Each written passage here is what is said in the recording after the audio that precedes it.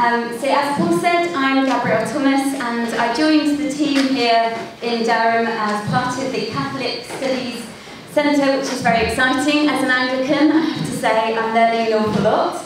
And we are embodying, I think, receptive ecumenism currently in our team, which is fantastic. My research here focuses on the experiences of women in UK churches. It's a research project running in collaboration with the National Board of Catholic Women, and we're learning a lot. Some of it's positive, and as you probably won't be surprised to know, some of it's a little challenging, women's experiences in church. So, we begin this morning with our second academic panel, which is focusing upon language, gender and the church. A subject which you will appreciate is not at all controversial and very simple to resolve in one morning's conversations. Our panel consists of 3 Catholic theologians who have extensively engaged with how we speak and think about gender in relation to the church and, of course, in relation to God. So we have the opportunity to join them this morning on a rich journey of discovery. So please join me in welcoming Professor Janet Soskis, Professor Gerard Laughlin and Reverend Dr. James Allison.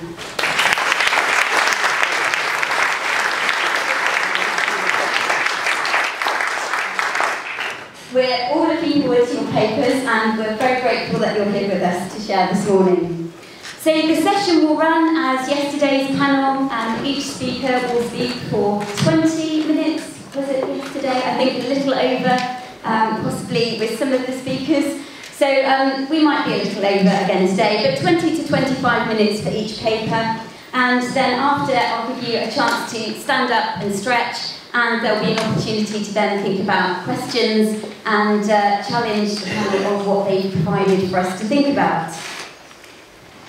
So if I can invite Professor Janet Soskis to give her paper first. Janet is Professor of Philosophical Theology at the University of Cambridge and a Fellow of Jesus College. She's written a widely influential books, including Metaphor and Religious Language and The Kindness of God. And her Sisters of Sinai, How 2 Lady Adventurers Discovered the Lost Gospels, was Book of the Week on Radio 4. And she's asked me not to give quite such a long introduction as one might be able to give for someone who has accomplished quite so much. So I'll simply say that her paper is entitled this morning, Beyond the Brotherhood of Man, Scripture, Language and the Church. Thank you. So it's wonderful to be here celebrating the 10th anniversary of the Centre, and it's a great encouragement to us all and to participate in this panel on language, gender and the church, a topic devised to sweep up a number of searching questions. And in my own case, I've drawn a long-term interest in religious language, all those questions of he's and she's and other things. That's not the only question about religious language, but names of God. Because indeed, as you know, inclusive language debates have been with us for a long time in the public arena. And my own return to thinking about this prior to the invitation here was an invitation last year to address the European Society for Catholic Theology, organized by the theologians from Strasbourg. And the French organizer was very insistent. I was just the person she wanted. She told me it was going to be a wonderful conference on a theme which united us all, and especially since the conference was to be held in the home of the European Parliament, Strasbourg, and the theme was fraternity. I read her email. I think her initial approach was by email with a degree of quiet desperation. I wrote back to point out that fraternity would be an unlikely topic for a theological conference in the English-speaking world today. To organize a conference around brotherhood would almost immediately transgress accepted practice with respect to gender-inclusive and gender-exclusive language, that all official documents in English-speaking countries, whether government, university, or business, use inclusive language.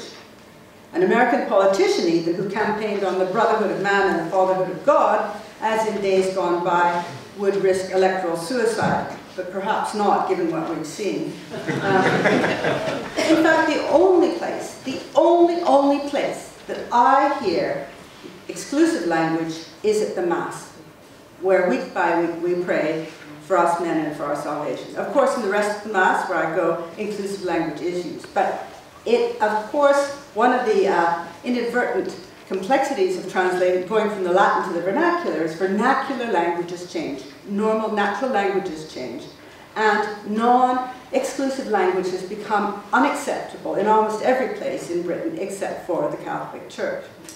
And of course, most people try to accommodate where they can. So, continuing my exchange with the organizer from Strasbourg, I mentioned that I'd written on God's fatherhood, and that brotherhood was a dependent term, and that was enough for the desperate organizer. The jaws clamped, and she said, "That's fine, you're just the person," etc. And so I thought, great. Here comes a UK theologian, because the speakers are chosen to represent different nations. I'm the first UK theologian in the first conference after Brexit, and I'm going to come in and have to trash the central theme of brotherhood. We wouldn't use it in the English-speaking world. But as the time came closer, I warmed my topic. I didn't want to drag other nations and linguistic groups into the torments of the English language speaker, but reflecting on it, I could see that we had not just fractious disagreement, but exciting new avenues for Christian theology that came out of these debates. And so that's some of what I want to speak to in my topic, beyond the brotherhood of man, scripture, language, and the church. In particular, something important comes from attending to the revolutionary power of scripture. Someone yesterday mentioned how scripture and tradition can both be revolutionary when attended to closely. Revolutionary power of terms that have been neglected because precisely they're hiding in broad daylight. Brother is one, and father is another. And I'm going to begin with father. Now, you might say God's fatherhood is scarcely neglected. We pray it every day, and so certainly that's the case. However, and undoubtedly in the past 30 years, the title father has been challenged. It was one of the first places feminist theology hit the ground, particularly languages of father and son, and their centrality to scripture and liturgy. When these debates first became vivid, now over 30 years ago, and I was teaching at an Anglican theological college, I found myself extremely sympathetic to the anguish felt by women and men, but cautious as a philosopher of language about some of the proposed solutions to the Bible's gendered language, particularly when it comes to kinship terms. We can't really, without textual irresponsibility, go to the New Testament and replace every reference to God as Father with Mother, or supplement every reference to son and brother with daughter and sister. A good example is in the Epistle to the Hebrews 12, where the faithful are told that you have come to Mount Zion and the city of the living God with the whole church of firstborn sons, enrolled as citizens of heaven. Now notice the term firstborn sons is already a contradiction in terms. You can't have more than one firstborn son. The whole church of firstborn sons enrolled as citizens of heaven. You can't really change firstborn sons to firstborn daughters, or even, I think, to firstborn children, because the metaphor depends on the notion, which was standard at the time of writing, that the firstborn son is the son of privilege and the heir to the father. And the audacity of the text, its revolutionary power, comes from the fact that absurdly, it is all the faithful who are named the firstborn sons, and including presumably all women. For a long time, as you know, it was thought that Hebrews might have been written by a husband and wife team, Priscilla and Aquila. All are to occupy, all Christians are to occupy this privileged status of the firstborn son. All Christians do so in the wider theology of this epistle and most of the New Testament, because they are one with the firstborn son, who is Jesus Christ. Now, there are many divine names: rock, wisdom, light, tower. But the debates over inclusive language brought to our attention the forgetfulness of a particular intimate register of scriptural names: father, brother, son. These are all kinship titles and should be rare and strange to us, yet, as I've suggested, become stripped of the power to shock by their very familiarity of use. And it was when I was writing about these gendered names of God, in the book that became The Kindness of God, that I became aware that the biblical authors use so many gendered terms, not because they're interested in sex, but because they're very interested in kinship. And kinship terms in most natural languages are gendered. Kinship titles are titles of intimacy, of blood relation. Kinship imagery is both compelled and resisted by Hebrew scriptures, compelled for reasons of intimacy, and resisted for fear of idolatry. The remarkable Song of Moses at the end of Deuteronomy not only provides one of the few instances of naming God Father in the Hebrew Bible, Old Testament, where it says, "Is he not your father who created you, who made and established you?" but goes on immediately to follow with a graphic maternal imagery, accusing Israel of being unmindful of the rock that gave you birth. Paternal and maternal imagery collide in quick succession in a way that effectively rules out literalism. It is aniconoclastic, and does so with the astonishing invocation of a birth-giving rock. The text both gives and takes away, for it is on the face of it preposterous that we creatures should be the kin of God. Yet there's a sense in which both the Old Testament and New point to nothing less. Kinship titles are mutually implying. If I am your kin, you are mine. Once one has a brother or sister, one is a brother or sister. This is not merely a matter of emotional or domestic link. A shepherd who ceases to look after sheep is no longer a shepherd. He might become a farmer, or in David's case, a king. But kinship titles are not similarly disposable. A woman who gives birth is made a mother by the arrival of the child, and this is so formally, even if the child is taken away without her seeing it or dies within a few days. The relation of the child is formal as well as in most cases emotional. To claim then that God is our Father and Christ our brother is to make a strong claim not only about God, but about ourselves, not only in theology, but in anthropology. Given this strength of implication, we should be more startled than we are by the kinship titles of the Bible. Yet, as I've said, until relatively recently, these have formed little more than the background music of Christianity. Father, brother, being born again. We're familiar with the rubrics. We don't prick up our ears at it. It was left for later day for kinship metaphors to disturb and scandalize it, which they did over the feminist issues, and perhaps to awaken us to promises of what we may become. Now, words and metaphors have histories of use. Most English speakers today, including in my experience, many theologians, assume that the fatherhood of God is more or less a universal religious concept. Yet if you put down a dipstick in any of the world's religions, it'll turn out that mostly gods are fathers. This is decisively not the case. And it's not even the case if we look to Christianity's antecedents in the religions of Israel.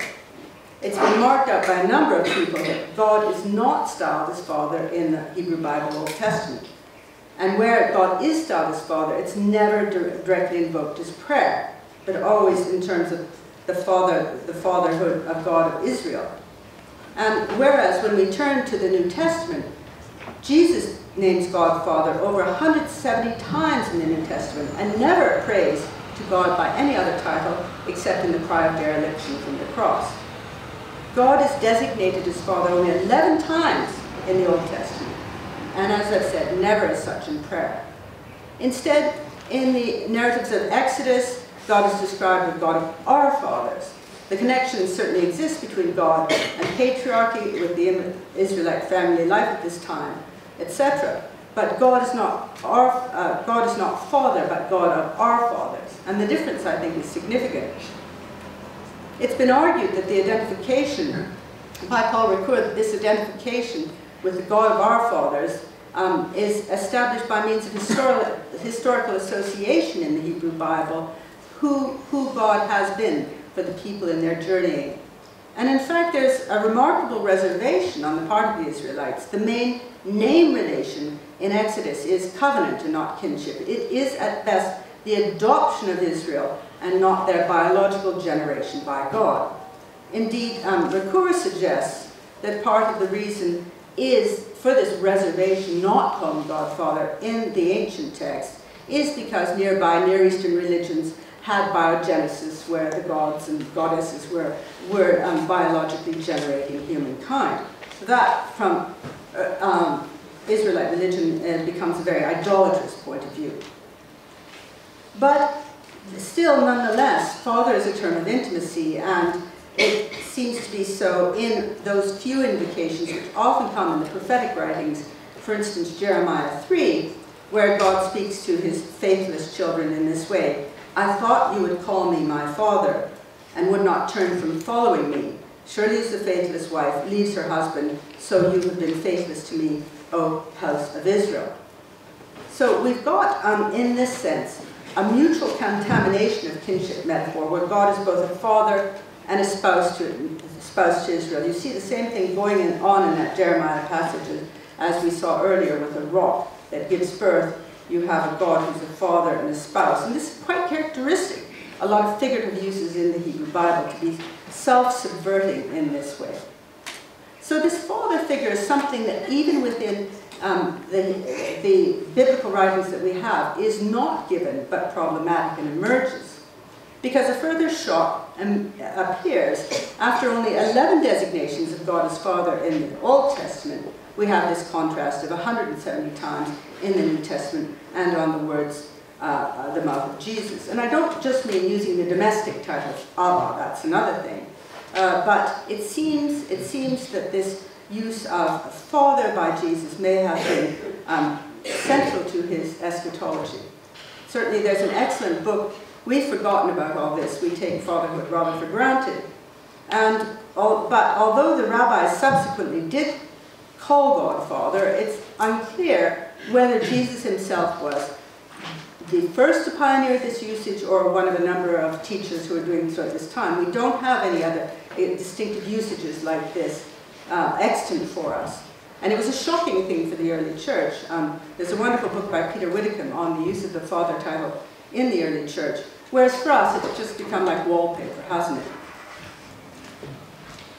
So, the same I suggest, this language of father is not obvious, and the same I want to suggest is true of sons and brothers, to get on to my beyond the brotherhood of man. Teresa Akuri, a wonderful Nigerian New Testament scholar, has drawn our attention to a neglected feature of the commission to Mary Magdalene in John 20, where Jesus says, go and tell my brothers and say to them, I'm ascending to my Father and your Father, to my God and your God. And Akuri notes that this is the first time in John's Gospel where the disciples are told that the Father of Jesus is to be their Father too. Previously, only Jesus seems to relate to God as Father. Now they're told, the disciples are told, that God is their Father too. The Last Supper they're named as friends and not slaves, but now they're told they share the same parent in God. They are in truth brothers and sisters of Jesus in God in much the same way Akuri says that children are related who have the same mother and father. This revelation of a new family, Akuri suggests, takes us back to the Johannine prologue, where all believers are referred to not only as the children of God, but as being born of God. And that such a birth as Nicodemus is told in John 3, he must make to have new life. A birth brought about, Akuri says, by Christ's passion, death, and resurrection. The commission to Mary Magdalene is not only to testify to the resurrection, but to a new family, a new kinship established amongst the followers of Jesus. Jesus' words to Mary, my God and your God, echo precisely the words of Ruth to Naomi at that juncture where the demands of patrilineage are put aside in favor of a family bond by faith. Now, I think Akuri's conclusions are interesting in their own right, and all the more so from an African scholar who emphasizes in this wonderful piece her own African understanding of blood, kin, and birth make these Johannine associations especially resonant for her. The blood of kinship, she says, is the blood of ancestors and ancestresses who are always alive, and if this is true of human blood, she continues, should it not be more so of the blood of Christ, which has given birth and life to us as children of God, and which continues to nourish us today through the Eucharist. Theologically, then, we need to consider the possibility that these central kinship titles in the New Testament make ontological claims. Those who receive Christ, who are baptized into his death and receive his body and blood, are a new family, not symbolically, but actually. That certainly has been one traditional understanding, that death is a real death and the life is a new life into a new kin of Christ. Now, our English word kind is today rather a weak word, indicating a pleasant manner. She has a kind face. But with its Germanic roots, the words kind and kin are the same. So to say in medieval writings that Christ is our kind Lord is not to say he's gentle and mild, but to say that he is of our kin, he is of our kind. This fact, and not emotional disposition, is the rock of our salvation. Jesus isn't just nice to us, he is our kin. We are his kin. Now, kinship may seem, in our egalitarian times, to be a dangerous direction, not least if we associate all kin titles with dominance and subordination. And without a doubt, kinship terms have been used in the past to reinforce a rigidity in Christian anthropology. But if we return, I think, to the text of Scripture and some classical texts of theology, these fears may be dispelled. For instance, the hierarchical expectations of fathers and sons are completely overturned in the response of Gregory of Nyssa to Eunomius. That was a mistake. The subordinationism based on kinship terms was Eunomius' mistake. In Matthew's Gospel, Jesus explodes normal expectations by asking, "Who is my mother? Who are my brothers?" With Christianity today so associated with affirming the importance of marriage, it's easy to forget that the early Christians were scandalizing antique society by foregoing marriage and choosing to be celibates and members of a new family of brothers and sisters in Christ. This was an offensive break with blood kinship, and it was affected by baptism, and what Michael Banner has described in a recent book as an unkinning in order to rekin us in the believers in Christ. Banner's book, The Ethics of Everyday Life, which draws extensively on the work of social anthropologists, points out that the writings of the New Testament privilege spiritual kinship over what we might now call natural and biological kinship. The Church of Israel is the promise of, not of blood. The Church is the Israel of promise, not of blood, and the brothers, mothers, and sisters of Christ are those who do the will of God. And Banner continues, especially in the rite of baptism, and particularly the role taken by godparents, Christianity scripted a practice with preferred kinship that is made over kinship that is given. I think this could have a slightly, Banner verges on the tab on superstitionism here, but I think we could say the people of Israel remain the kin of blood, and we are the kinship that is achieved, that is given. In the medieval church, godparents played a central role, and in many places, parents were apparently forbidden to be present at the baptism as a means of underscoring the new family into which the baptized now entered. This is very far, needless to say, from contemporary European practice, where in many places godparents are an occasional pleasantry for the day of the ceremony only. We may have lost this deep sense of a new birth and a new kin. So what about this today? Is every human being a brother, or potentially so? What is it to do the will of God? Do non-Christians do it? Does the faithful Hindu do the will of God? When Jesus says in Matthew, anyone who does the will of God is my brother and sister, does this include all rightly intentioned people? A Christian theological approach to this, and it's not one that's going to be completely hammered out today, is one I think that needs to avoid the cheap fraternity of Enlightenment deism, a watered-down civic religion of the fatherhood of God and the brotherhood of man, rubrics of Robespierre that became fashionable in the French Revolution, and for that matter the American Revolution pendant upon it, where fatherhood of God and brotherhood of man have been, until recently, accepted like motherhood and apple pie. We need to retain the particularity of the Son of God as the one through whom all become firstborn sons. In the scriptural text, Jesus is not only Son, but the beloved Son. And if in the New Testament it is Jesus who names God Father, it is the Father who names Jesus as the beloved Son, decisively, at the baptism and the transfiguration. Now, instances of divine self-naming are extremely infrequent in the Hebrew Bible and very much prized by Jewish scholars and the rabbis. Most occur in the book of Exodus, famously where Moses, addressed from the burning bush, is given the holy name, the Tetragrammaton. But in the New Testament, the baptism and transfiguration are also instances of divine self-naming in Christian terms. It is the Father who names the Son, Son, and it is the Son who names the Father, Father. And that is why these kinship titles are not just other metaphorical titles amongst a raft of similar, like rock and fortress and high tower.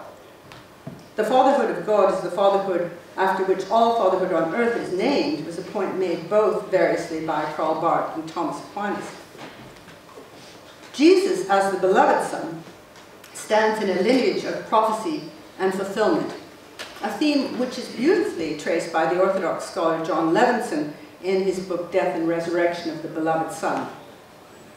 He starts with the biblical text and goes right up into the Christian period. It's very interesting from an Orthodox Jew.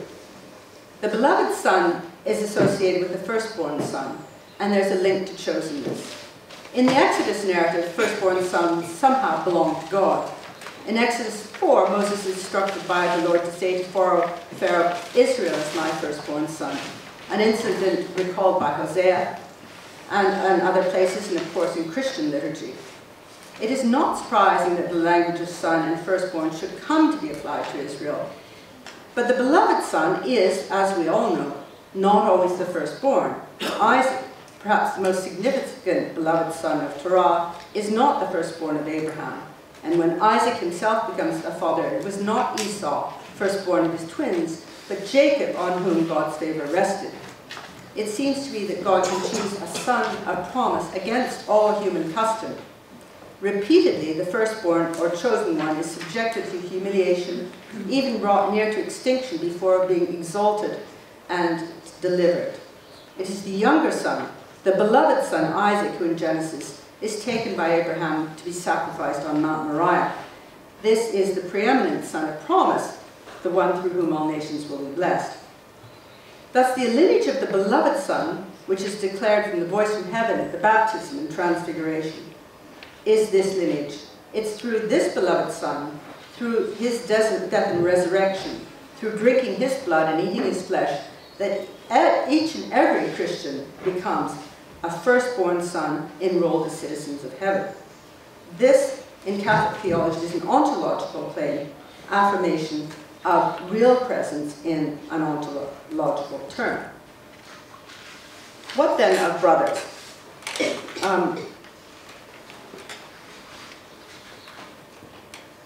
I think this whole question of a new family is very important and interesting, and I want to draw on another paper that was given at the Strasbourg conference by a French theologian called Michel Dujarier, who I hadn't heard of before. He's a patristic scholar who's taught in Benin for over 20 years, a priest, and he's really working specifically on this title of brother in the early church. And amongst the French speakers, he was a really important influence, because what he's discovered is that the name brotherhood, or Adelphoi, was the proper name of the church in its first 3 centuries.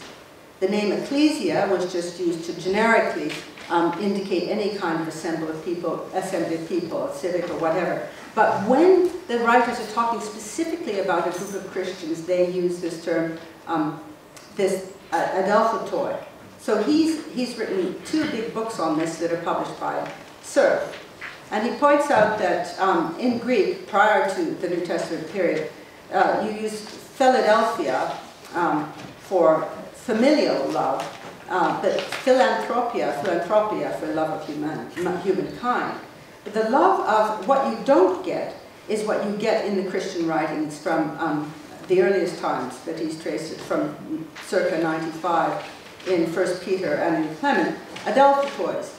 And consistently, the Christian groups are named as, I wish we had a different term, we could have brothers and sisters, this kinship group. And that term is not used to designate any other group, according to him, than Christian groups. So it's a coinage of the Christian community, and it is that, not ecclesia, which is used to indicate the community of Christians.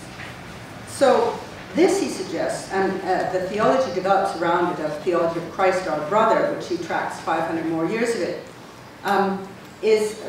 suggests both our adoption by Christ as brothers and sisters, but also our participation in Christ by entering into the kinship of God. So in this sense, I found an ally amongst this speaker there.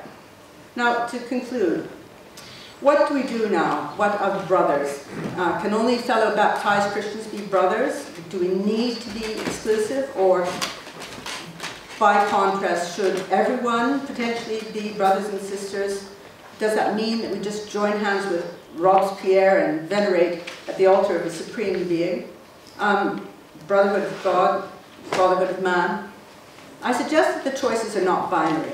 Brother is an analogical term and can be used in a number of ways. Men entering religious life become brothers of fellow Dominicans, or sisters of fellow Dominicans, women sisters of fellow Dominicans and Benedictines, without ceasing to be brothers and sisters of fellow Christians. Nyssa was able to advocate virginity and foregoing blood descendants in order to have new brothers and sisters, while in the same time remaining a brother in both spirit and flesh to his biological sister Macrina. From the early days, the followers of Jesus seemed able to consider their fellow baptized as brothers and sisters in this strong sense and extend this to others. The Apology of Aristides, a 2nd century text written, we believe, to be delivered to the Emperor Hadrian, speaks of Christians as persuading their servants, handmaids, and children to become Christians, and it says, when they have done so, they call them without distinction brethren. I think that'd probably be a Delphoi. I haven't had a chance to check the text. The text that goes on to say that when they find a stranger, they bring him to their dwellings and rejoice over him as a true brother. For they do not call brothers those who are after the flesh, but who are after the spirit and in God. It's not clear from the text whether the stranger here is a Christian or becomes one, but it is clear, I think, that these strangers are both men and women, and they all are welcomed into this one status. So should the title brother be extended to all human beings, the theological justification, I think, should be not the charitable assumption that Jesus taught us to treat all people as brothers, sisters, and mothers. That's kind, and we should do that anyway. But the Christological argument that by his incarnation, death, and resurrection, God became of our kind and our kin, and that consequently we, and potentially all humanity and all flesh in promise and futurity, have become the kin in Christ, is by participating in Christ that we are made one with another. Thank you.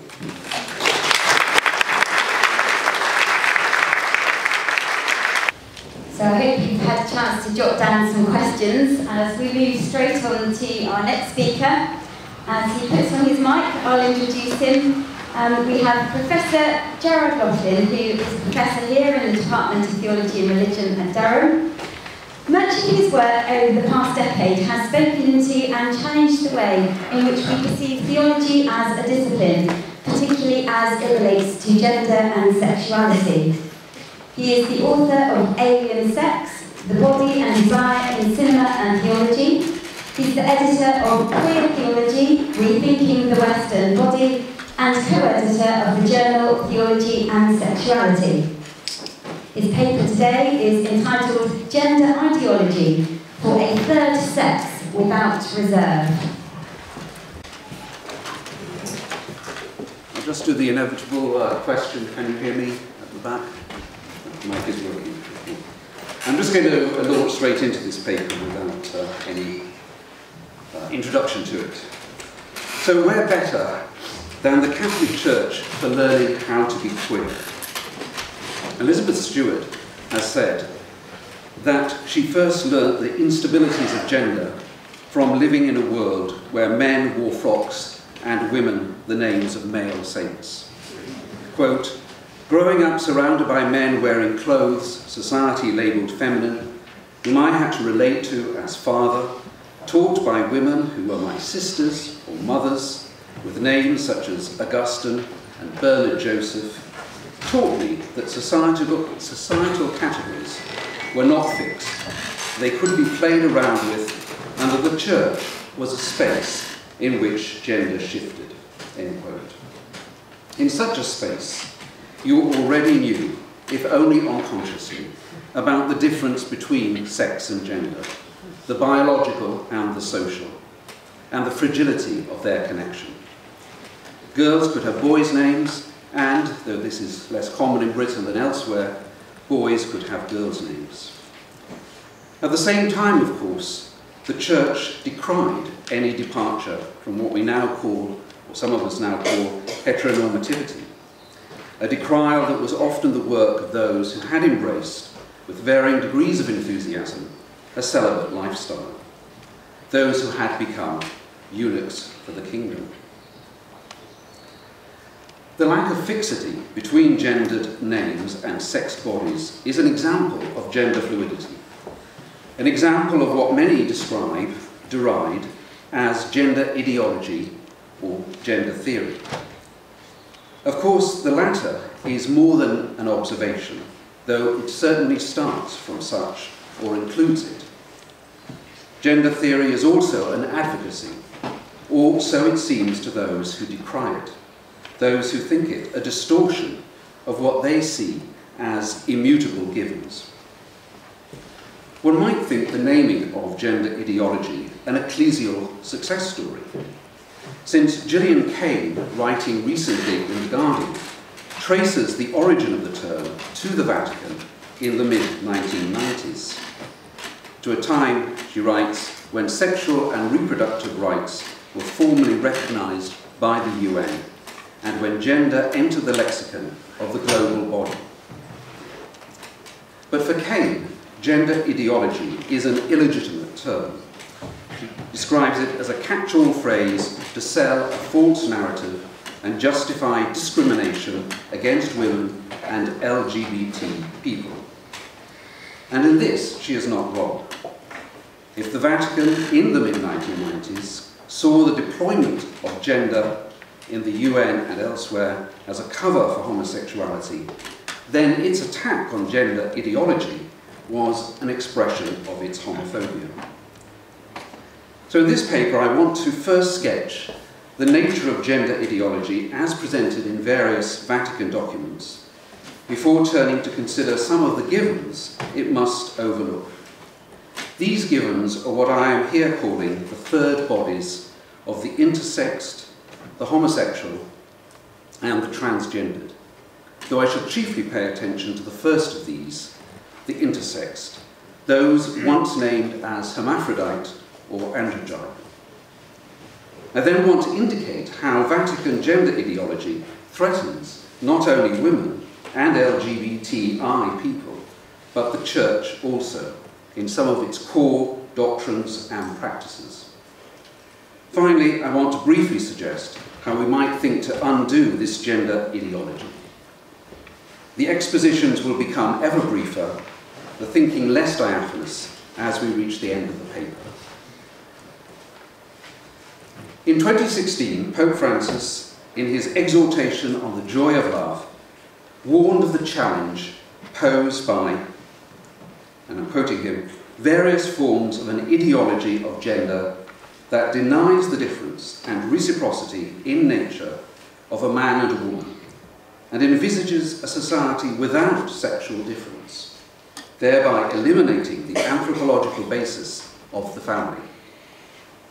This ideology, the Pope continues, leads to educational programs and legislative enactments that promote personal identity and emotional intimacy radically separated from the biological difference between male and female.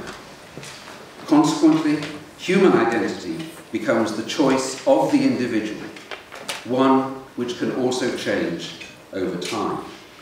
End quote.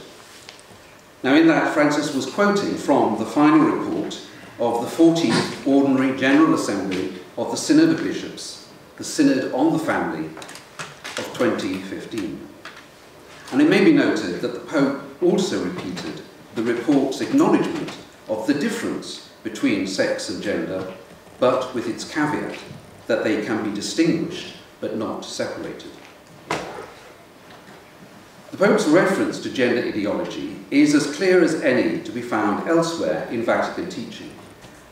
It gestures towards unnamed thinkers, unnamed texts, to discourses that assail the fixity of sexual difference, while promoting a fluidity that would allow people to think and rethink their gender for themselves. It echoes earlier pronouncements, such as the following from Joseph Cardinal Ratzinger in 2004. In a letter to the bishops of the Catholic Church on the collaboration of men and women in the Church and in the world, the Cardinal, as he was then, noted that in the perspective of gender ideology, quote, physical difference, termed sex, is minimised, while the purely cultural element, termed gender, is emphasised to the maximum and held to be primary. The obscuring of the difference or duality of the sexes has enormous consequences on a variety of levels.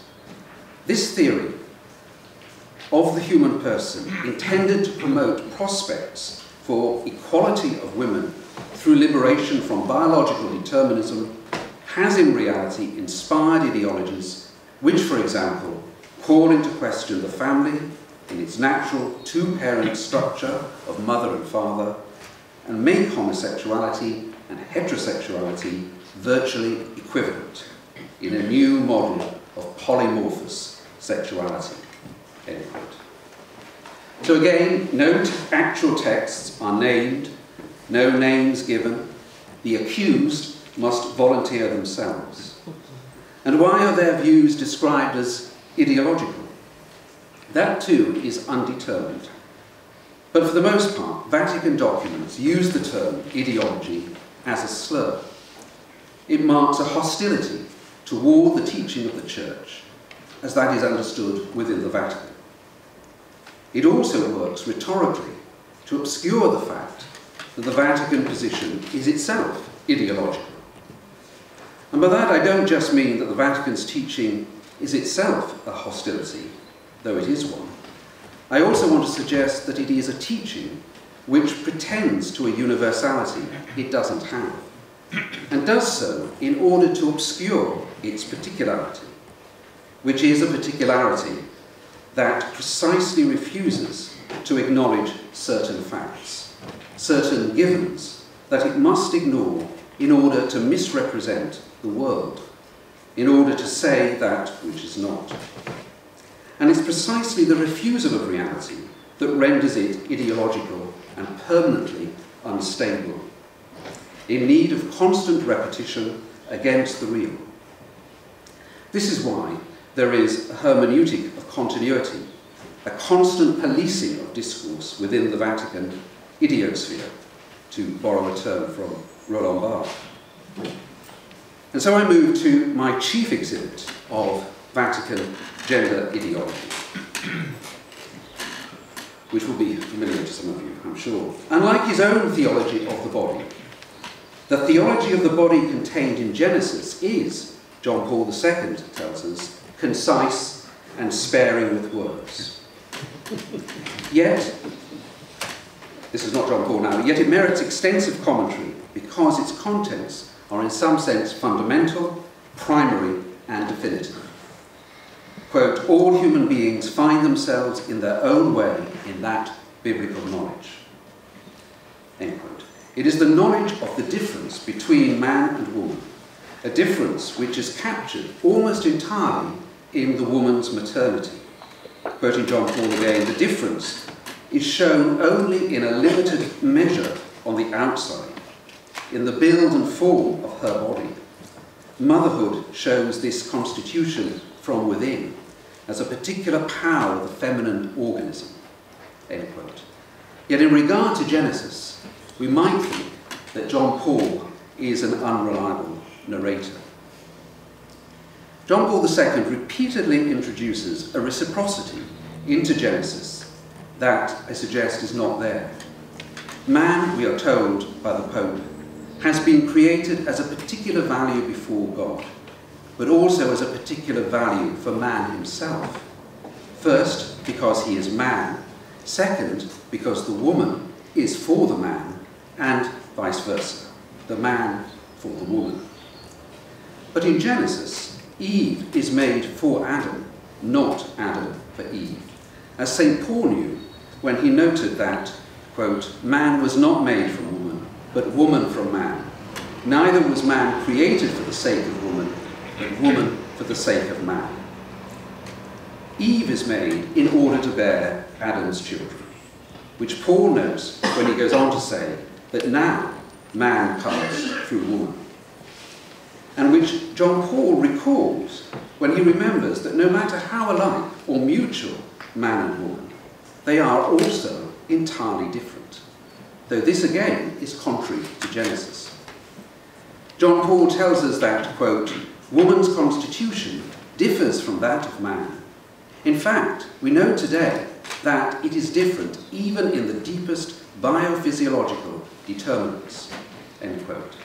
But of course, this is precisely what we don't know today.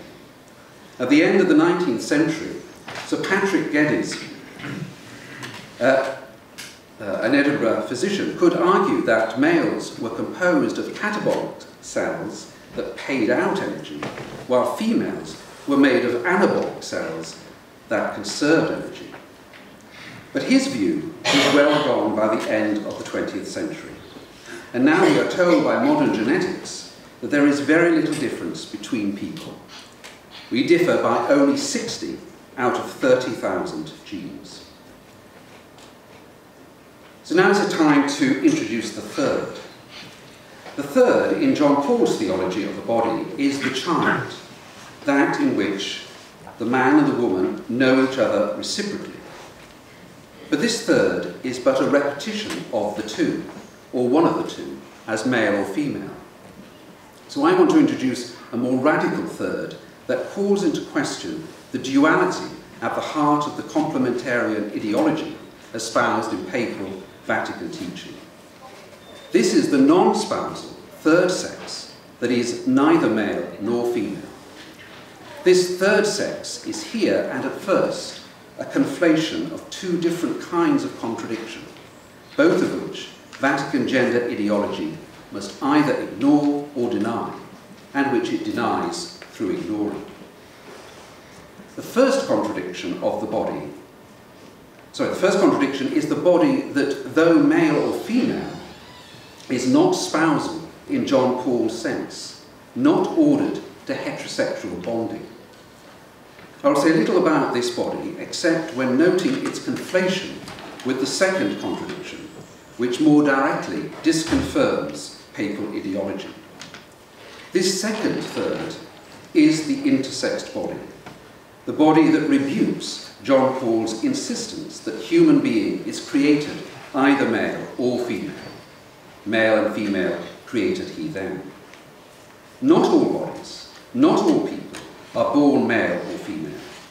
A significant number are born between these two sexes, except that their arrival calls into question the idea of a singular male or female identity, a pure masculinity or femininity.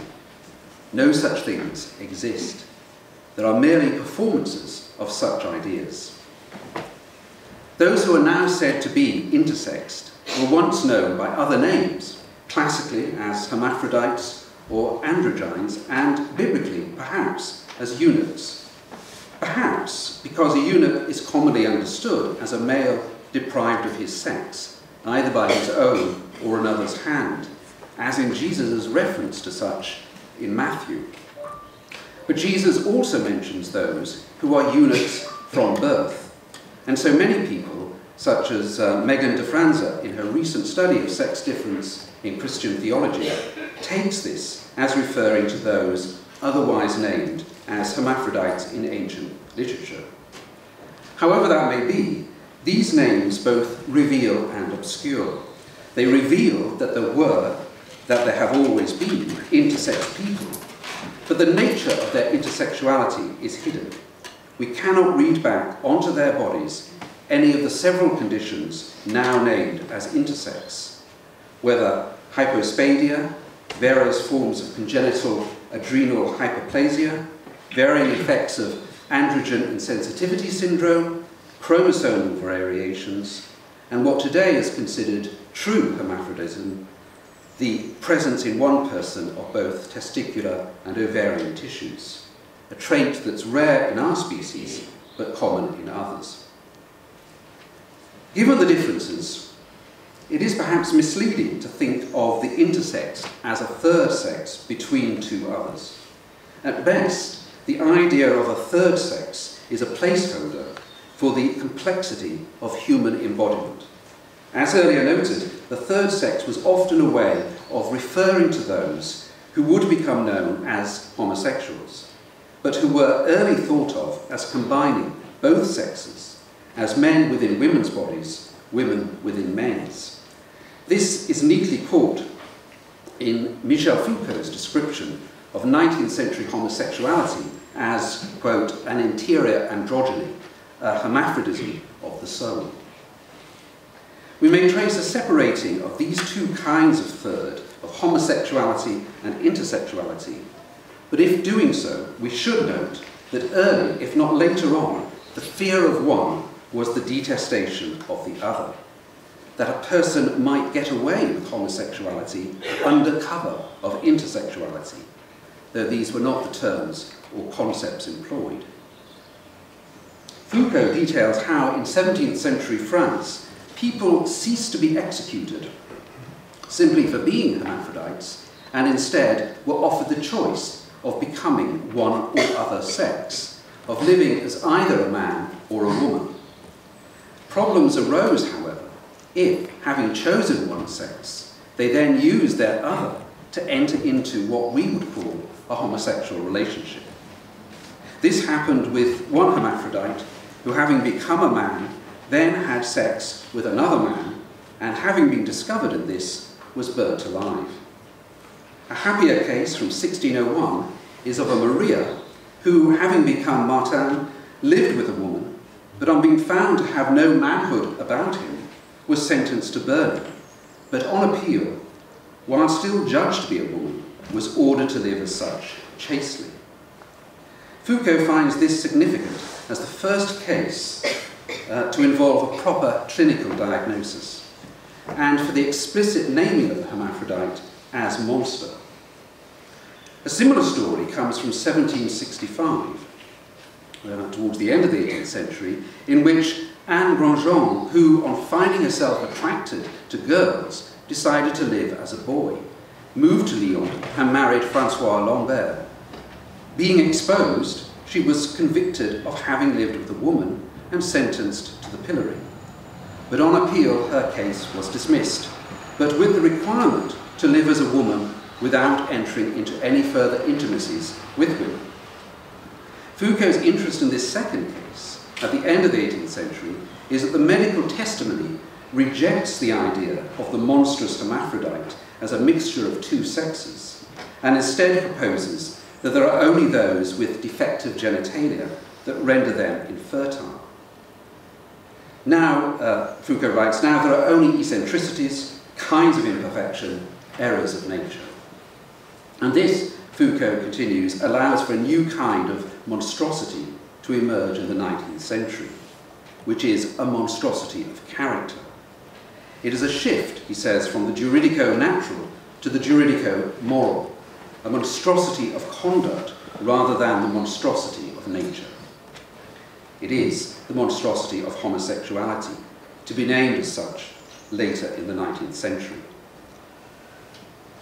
So Foucault finds that in different times, different figures have been found monstrous. First, the person who is both human and animal. Second, the conjoined twin, who is both one and two. And finally, in the 18th century, the hermaphrodite, who is both male and female. In all these cases, the monstrosity is that of the third, the one who crosses the divide between two separate domains, something that is contrary to nature and, more decisively, contrary to conventional and legal categories, people the law cannot accommodate. These cases, or at least Foucault's reading of them, suggests both the conjunction of hermaphrodite and homosexual as monstrous thirds, and that even as the site of monstrosity shifts from one to the other, from the hermaphrodism of the body to that of the soul, there remains the need to eliminate such thirds, to secure the realm of the two, the simple dualism of sex. And it is this that we see replayed in the body theology of John Paul II, which is very much a theology of the 19th century. A third to which I'm paying even less attention is the transgendered person, who chooses to change his or her gender to either the opposite of that given, or to settle between, as they rather than he or she. Yet it is this further contradiction that gives rise to one of several ironies. For it is the case that many of those who abhor the idea of changing gender are yet willing to have the intersex changed, often without their consent, undertaken when they are too young to know, let alone resist what has been done to their bodies. In the 18th century, the discovered hermaphrodite was forced to choose one sex or the other, male or female, and did so by adopting the clothing and possible occupations of their chosen sex, their amorous relationships accordingly limited as well. A similar choice was forced upon people in the 20th century, and still in the 21st, but now advances in medical science mean that it is not only their clothing that can be changed, but their bodies also, subject to surgical interventions that will conform them to one sex or the other. This starts in childhood, and so the people making the choice are most often the parents of the intersexed, under the guidance of doctors, and not the intersexed themselves. But the pressure to conform to a dimorphic world is the same as in the 18th century. Everyone is made to fit the ideology of Genesis 1:27. Tolerance for such interventions, while abjuring transgender operations, is perhaps explained by the fact that conforming the intersexed to male or female is forced upon them. It's not a willful change on their part, and so not the monstrosity of self-direction, the refusal of instruction, when human identity becomes the choice of the individual, one which can also change over time, the horror expressed in my earlier quotation from Pope Francis. I've noted how John Paul II discovers a mutuality between Adam and Eve in Genesis that is not there, while at the same time he also finds a vast difference between man and woman, which again is not present. John Paul II is firmly wedded to a 19th century dualistic understanding of the human body that is almost the exact opposite of that which is in Genesis. Thus we must distinguish between what I have called the ideology of Genesis 1:27 and Genesis itself, where the derivation, and so the continuity of Eve from Adam, is much more open to the third, precisely because it is not committed to the two. But in order to think this notion of the body as a continuum, I want to introduce a further dualism, which is that between what Thomas Lecoeur describes as the one-sex body of the ancient world and the two-sex body of modernity. This dualism has recently been taken up by the Anglican theologian Adrian Thatcher in order to redeem gender. Lecoeur proposes that sex as we know it was invented at some point in the 18th century. By sex he means the distinction between man and woman as a division between two very different kinds of body, suited for very different kinds of occupation. I've already suggested the division between male and female in John Paul II. Lecoeur contrasts this modern view with that of a more ancient one, which thought there is really only one kind of body, of which male and female are variants, inversions of one another. Male genitals are on the outside and female on the inside, but otherwise they are the same, with both producing seed, which, when mixed, produces males or females, depending on the relative heat of each, on the temperature, as it were, of the mixture. Lecoeur's chief exponent of this view is the 2nd century physician Galen, whose text remained influential throughout the medieval period and into the early modern. Thatcher considers some of the criticisms that have been made of Laqueur's work, not least as marshalled by Helen King, but judges, rightly I think, that the basic thesis stands up. The one-sex model was operative in much ancient thought.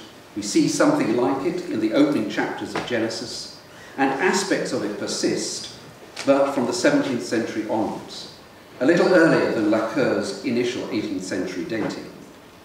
A two-sex model gains currency in the modern period, and even if there are forerunners of such an idea, it gains a new authority from a newly emerging, empirically based medical science that by the 19th century has usurped any previous authorities, not least the theological.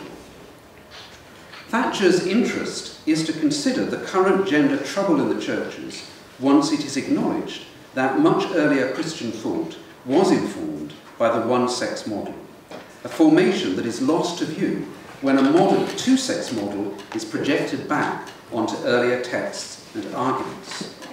Thus, when woman was but an inversion of man, albeit a cooler, weaker version, there need be no worry that she was part of the flesh, redeemed through the incarnation.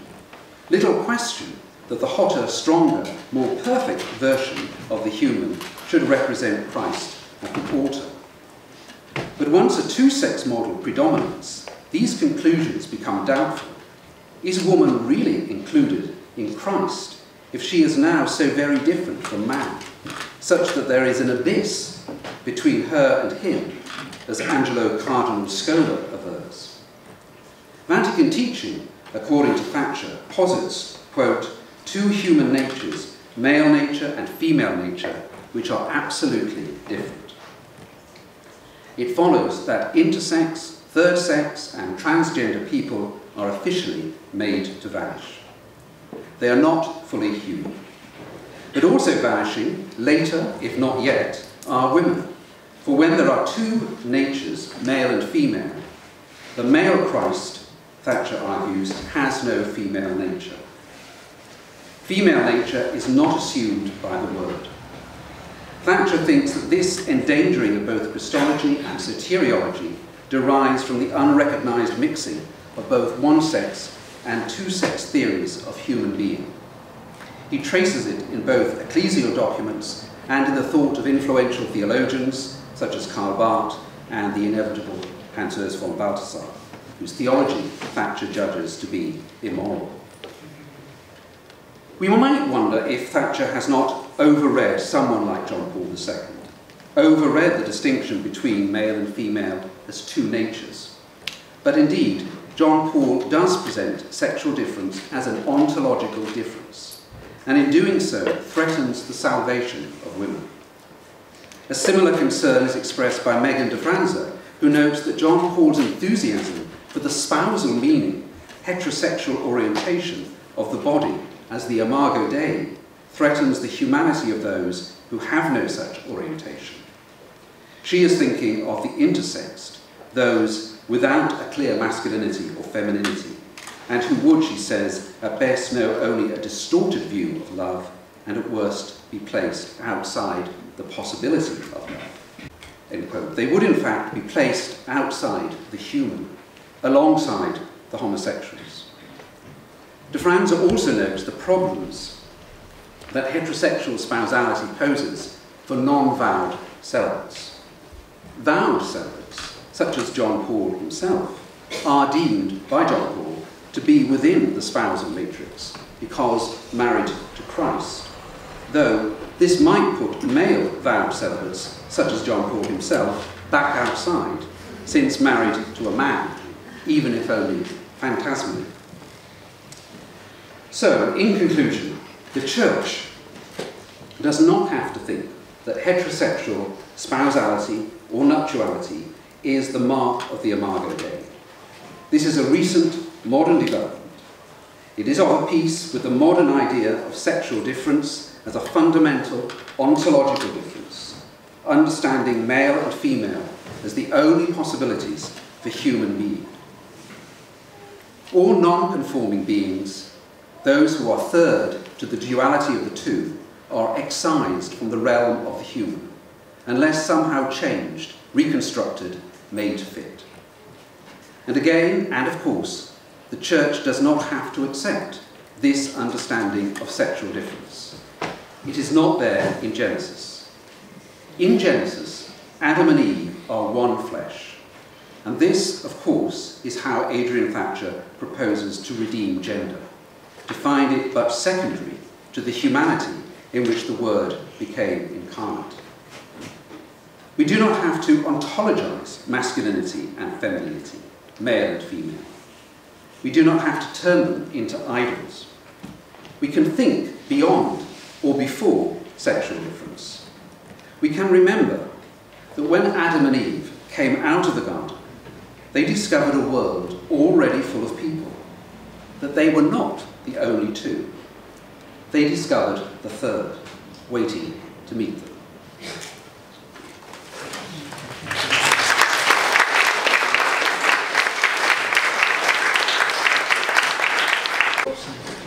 Your brains have been sufficiently stretched.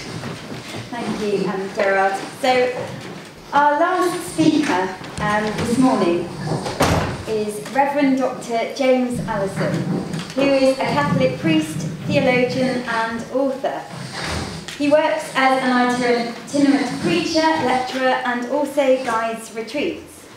And can people hear me without this, if I'm speaking loudly?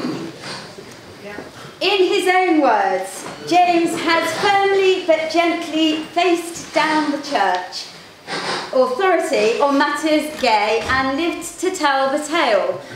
No mean feat, I suggest. When not on the road, he lives in Madrid, and we're grateful to him today for being willing to leave warmer climes, although not so bad today, to contribute to our conference. And this morning he speaks on My Sheep Hear My Voice and I Know Them. Reflections on language, tone and teaching in the space between magister and magisterium. What does it mean to be taught by Christ? Genuinely to undergo being taught by him. So that any one of us could say, after reflective consideration, I've learned this or that from Christ. Or others could pick one or several of us out and say, they are who they are because they have been taught by Christ. Until quite recently, it would have been thought that there were a couple of more or less obvious answers to this question. Well, we undergo being taught by Christ by reading the scriptures, hearing what Christ has to say, and learning how to put that into practice. Not a bad answer, for there are indeed to be found in the text lapidary phrases and unforgettable stories, words which will last forever. However, as an answer, it's become more challenging to maintain as we've learned more about how ancient texts work, how easy it is to be fooled into ignoring that it is our own reflection that we see first in such texts, of which we've been given some splendid examples by Gerard just now, and how difficult it is to allow those texts to break through that reflection and to read us. In other words, any easy wholeheartedness in our reply is suspect, as reflecting naive idealism and perhaps the ideology of a group that's forming us, rather than lived discipleship. Another answer might have been, well, we undergo being taught by Christ through submitting ourselves to the teaching of the Church, especially as conveyed to us by bishops in communion with the Bishop of Rome. Again, not a bad answer, for without some sort of living, institutional, interpretative mechanism, we would be a religion of the book, and not the religion of spirit and of signs, which we are. However, a number of factors, lived factors, in the biographies of all of us, have made it challenging to give this answer in other than a highly nuanced way, if again, our reply is not to be suspect as revealing naive idealism or a group's ideology rather than lived discipleship. Let me say that when I refer to lived factors in the biographies of all of us, I don't mean in the first place particular teachings on, for instance, contraception, matters gay, the death penalty, or ecological and financial issues, though each one of these may have served for some of us as a way into what I'm talking about. I mean that over the lifetime of, I guess, all of us here, something other than the official living interpretative mechanism has taught us, and taught us truly, to become ever more aware of the persistent dishonesty, sanctified cowardice, corporate spirit, intellectual bankruptcy, moral opportunism, financial ineptness, sexual furtiveness, vacuous careerism, and liturgical idiocy, which sometimes seem to inhere in the clerical caste of our church, in precisely the group which attributes to itself, at least in its upwardly mobile members, the role of magisterium. Now, please note, my aim here is not to bore or to scandalise with criticisms of the clerical caste, of which I am one. My interest is elsewhere. I take it for granted that none of those present can pretend or want to pretend to be members of some putative simple faithful, that if we are here in Durham for this celebration today, it's because we've not allowed ourselves to be scandalised by the manifest non-credibleness of our own setup, but are aware of something more than, something other than our shared structured mess, as at work in keeping the gospel alive in our midst and in enabling us to be taught by Jesus. Moreover, we are aware that this something more than is in some sense of Christ and from Christ, and is not diminished by the obvious diminishment of those whose claim to stand for him has come to ring so hollow.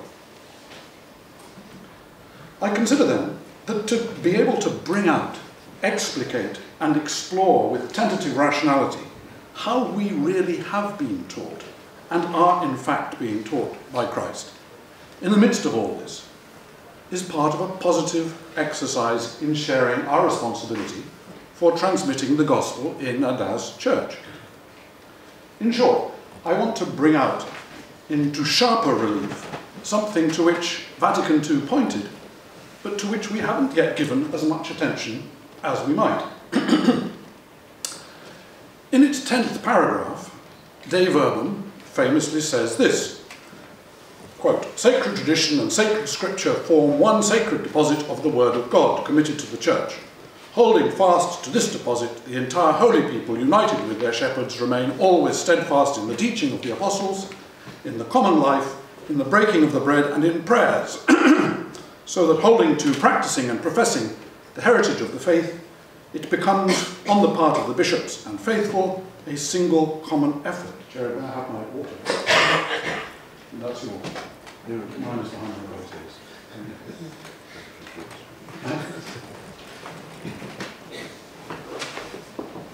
Next paragraph. But the task of authentically interpreting the Word of God, whether written or handed on, has been entrusted exclusively to the living teaching office of the Church, whose authority is exercised in the name of Jesus Christ. This teaching office is not above the Word of God, but serves it. That's the line I want you to remember. This teaching office is not above the Word of God, but serves it, teaching only what has been handed on, listening to it devoutly, guarding it scrupulously, and explaining it faithfully in accord with the divine commission and with the help of the Holy Spirit. It draws from this one deposit of faith everything which it presents for belief as divinely revealed. Okay, it's that last sentence to which I wish to pay heed, for there is in it an initial reference to something which cannot be contained. This teaching office is not above the Word of God, but serves it. Before the authors move on to expounding how they consider themselves to be the officially trustworthy servants of that uncontainable. That reference to the uncontainable may have been a rhetorical salute alluding to the traditional Protestant criticism of Catholic teaching authority as in some way usurping the place of the Word of God.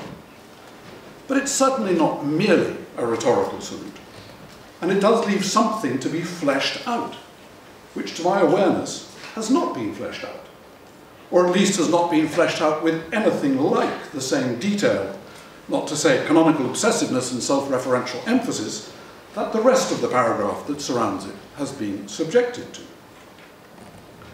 Of course, the Word of God, this teaching office is not above the Word of God but serves it, the Word of God to which the paragraph refers is the written or handed-on Word of God. That is to say, only by analogy, the Word of God. For the Word of God simpliciter is the crucified and risen Jesus. And it's curious that the authors of the document, in referring to themselves as the living teaching office of the Church, exercising authority in the name of Jesus, talk as though the living presence of the Word of God, simpliciter, were specifically associated with them as the real interpreters of written or spoken words, which are somehow more than they. Well, all of that fits well enough within a cultural world whose assumptions about human rationality were buttressed by generations of what we might call, with a very grateful hat tip to Fergus Carr, Cartesian Thomism. The assumption was that the baptized faithful might have a certain knowledge of the faith, but that owing to original sin, from which we have been forgiven, but whose effects are still rampantly alive within us, we are unlikely to be able to achieve truth and understanding, clear knowledge, above all in matters where fleshly passions render humans extremely prone to self-deception. However, luckily, rather as God delivers certainty to the Cartesian mind, despite its dependence on a body whose deliverances would always tend to the dubious, so church authority exercises the role of official recipient of divine certainty and rationality as the stand-in for Christ, the head of the body, while the rest of us are the more or less passion-prone body who can be rendered docile by obedience to the deliverances of the rational ecclesiastical mind. Familiar picture. Well, fairly obviously, it's this whole culturally dated way of understanding deliverances of truth in the midst of self-deceptive humanity that has collapsed across our culture over the last century. The picture of rationality, I insist, rather than any of the theological truths that it thought it was sustaining. For those who enjoy irony, it would seem that while the body of the church has by and large got on with discipleship, learning with difficulty and no little humility about the objective nature of human subjectivity, at relative peace with our corporal mutability, the head has scarcely begun to perceive quite how subjective is its objectivity, how self-flattering, let alone how prone have been some of its clear and distinct deliverances to all the self-deception of original sin to which it appears to think itself immune. And again, we've given some delicious examples in Joe's paper. Part of what the rest of us have learned, of course, is that relationality is prior to rationality, as both social science and neuroscience attest. It is as relational beings that we become rational, and that according to the quality of our relationality, so will be our rationality. From this perspective, it becomes apparent that there's something tremendously defensive and frightened about insisting that the mind is prior to desire. And fear and defensiveness have never been true allies of faith and truthfulness. So how are we going to reimagine what it means to be taught by Christ? As you can tell, I'm only just getting into this project and I'm unsure where it will take me. Nevertheless, when it comes to the question of the relationship between the living Word of God, the magister, the master, the relationship between the living Word of God, those who commend themselves to us as the magisterium, and the rest of us, then let us remember that what we're in search of is a renewed Catholic interpretation of these lines. You are not to be called rabbi, for you have one teacher, and you are all siblings. And no man your father, call no man your father on earth, for you have one Father who is in heaven. neither be called guides or instructors, for you have one guide, the Christ. And here I'm very much on the territory that Janus. I take it that these three negative instructions, which I've just read, function as a negative theology of teaching. Long before we can begin to say anything positive about Christ teaching us, we are severely warned about three tones of voice, the which, if we either use them ourselves in our teaching, or hear them in others who claim to be teaching us, automatically exclude that which is being delivered as of Christ. And the three tones of voice are all symptoms of certain relationships within the cultural matrix we normally refer to as religious. So, to translate the word rabbi, whatever authorized religious specialists there are among us, which would include a good number of us here, the teaching Christ does not sound like any one of us. All biological and cultural forms of paternity are more likely to mislead us about than to point us toward God our Father. Exactly the same territory. God's voice never sounds like that formed from within cultural paternity. Finally, any voice purporting to be from a guide or instructor, someone who's got their act together and so can lead others, is a siren voice of fake goodness and deluded self-mastery, and is not the voice of the Christ who genuinely leads us on. This has been easier for us to remember since John Paul II's catastrophic 1994 commendation of Maciel Degollado as an efficacious guide for youth. That was the word guide in exactly the sense of the word forbidden by the Greek kathegetes in St. Matthew's Gospel. And Maciel, some may remember, was a serial abuser of minors over decades, including several of his own children by 3 different wives, but also the most successful fundraiser in the history of the Church and the founder of the Legionaries of Christ. Efficacious guide for youth with pontifical blessing. The oddest and apparently the most difficult of these negative instructions to receive seems to be the one about fathers. Again, here I'm repeating in slightly different language what we have already heard.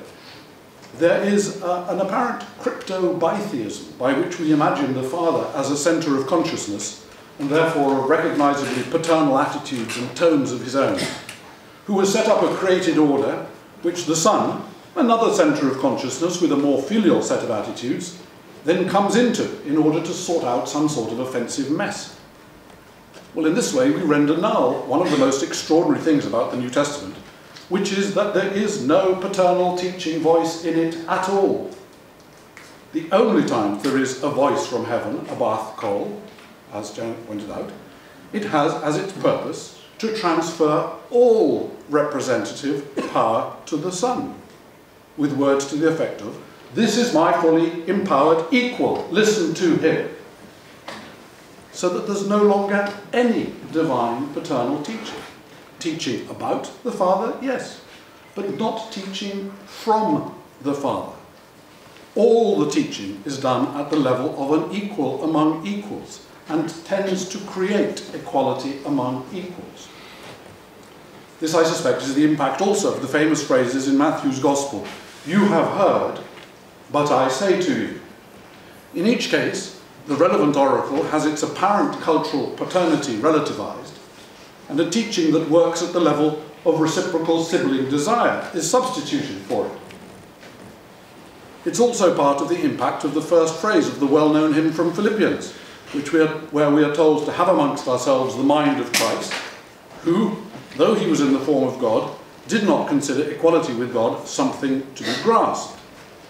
It's taken me a long time to begin to suspect that the grasping in question is not to be taken as opposed to letting go, rather as if it said, well, he had been grasping onto equality with God, but he let go, as one might let go of an upper railing of a particularly high skyscraper, and so fell to earth as a human.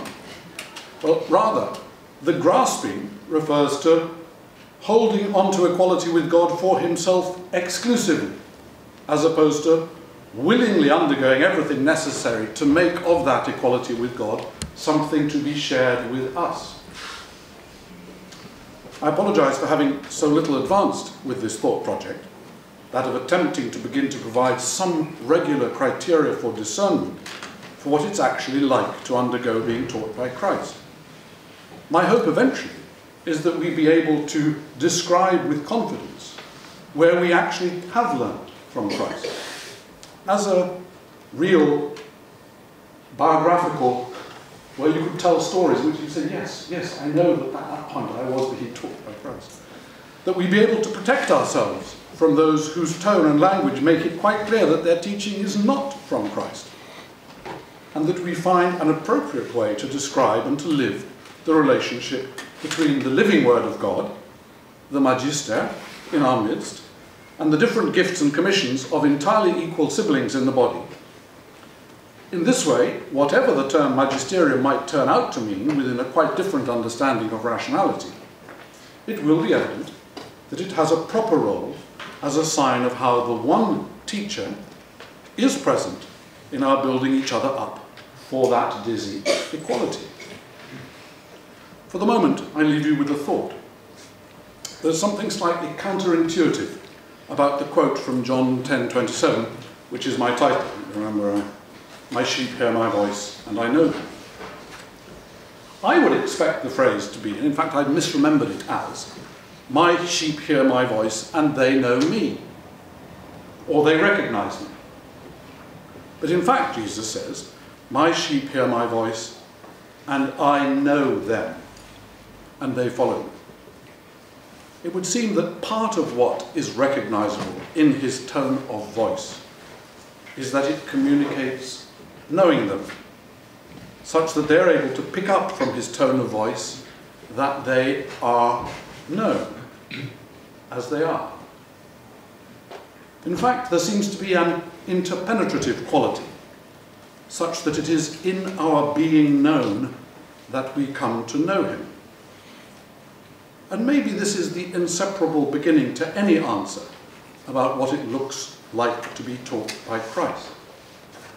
Any genuine following comes from within a sense of being known, a sense of safety, freedom, and enhanced wholeheartedness is the immediate correlate to the voice.